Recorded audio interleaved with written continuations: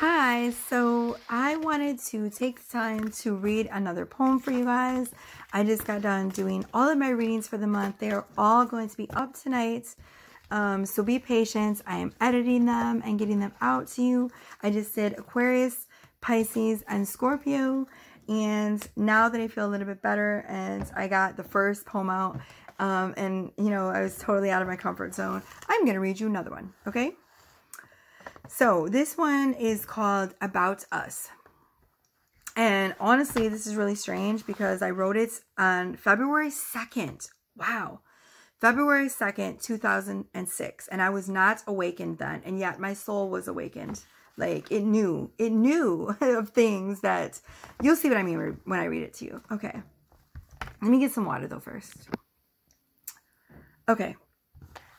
Sorry about that. I had to pause it so I could take a drink of water. Okay, so it's called About Us. My luminous body found you in a dream last night. Its tentacles searching, imploring. It felt the ridge of your ribs, the taunt of your stomach. It wallowed, swimming, calm in the blue of your eyes. Floating over purple moons with purple skies.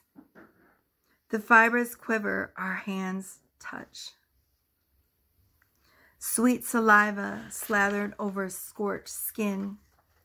There, I see the liquid drop, a small tiny plop of blue rain in your eyes. And what must you see in mine? Brown pools of opium haze and poppy seeds for days. And the reason I said that is because, boo, I have brown eyes. So, no, I am not a heroin junkie. No, I have never done heroin.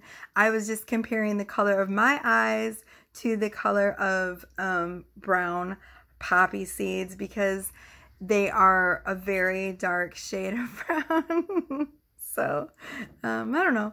So, anyways, thank you guys for being so encouraging when I do read my poems for you. I'm going to try to continue this, and I'll put them all in a little playlist that's called Bunny's Poems.